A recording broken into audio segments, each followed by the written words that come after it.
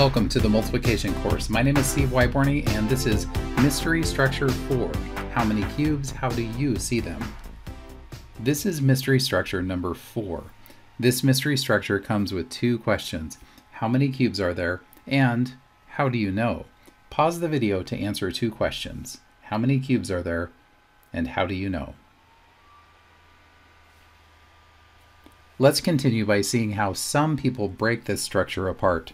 Here are 4 copies of the structure. One way that some people break this apart is to see 9 in the middle and 2 groups of 3 in the corners,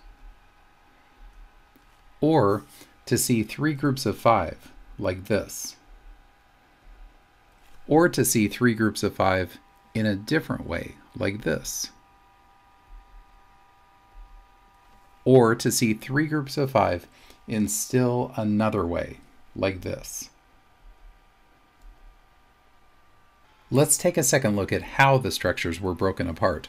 Almost every time we find that there is more than one way to describe what we see.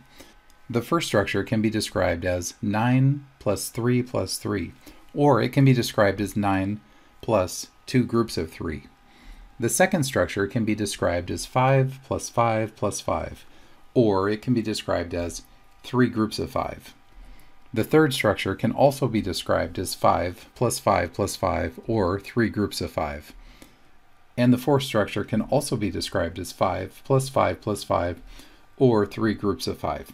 In every case, the total is 15. Can you see it several different ways? You can pause the video on this screen to try to find even more ways to break this shape apart. Now get ready to draw, because in the next video we'll use paper and pencil and I will show you how to draw this 3-dimensional shape.